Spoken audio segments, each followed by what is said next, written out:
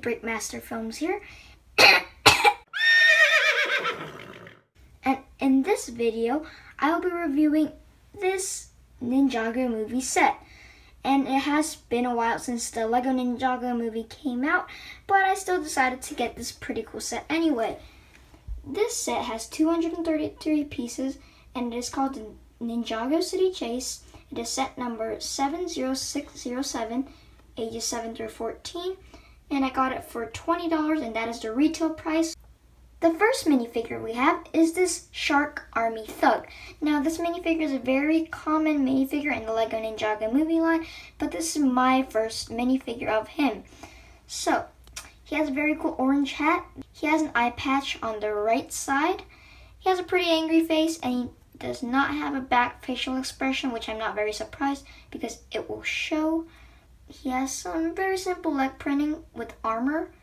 No back leg printing, which is okay. No arm printing. And he also has this fish hammer as an accessory. I know it's a very weird one, but the next minifigure we have is Ham.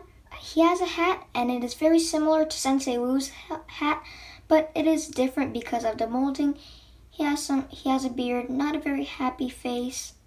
Poor Ham. And he has some torso printing on his robe. He has some mess.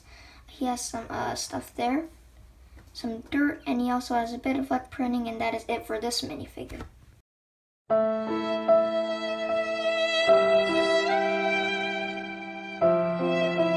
Now, I think that this is the best minifigure in this set, and this is Lloyd in his casual high school outfit.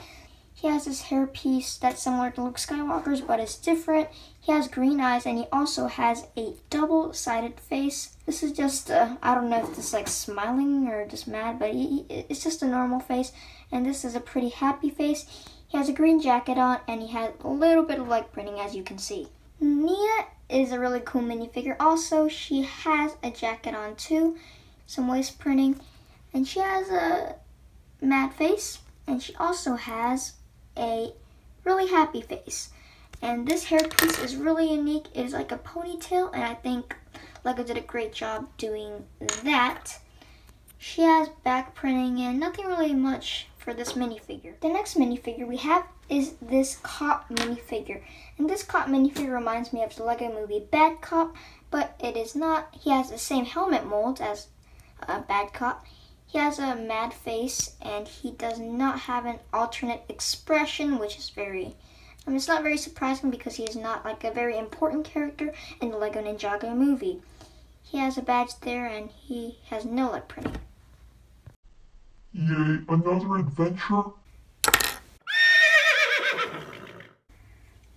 And this set has 4 builds. So let's start out with the smallest build. This build consists of 2 pieces. One is this bucket and that piece. Well, it has 3 apples inside. They're all green.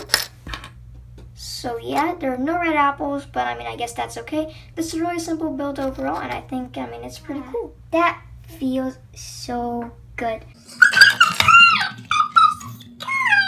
This is the police vehicle. It has only 3 wheels, and it has a few stickers, which, but I guess it's okay for a small build.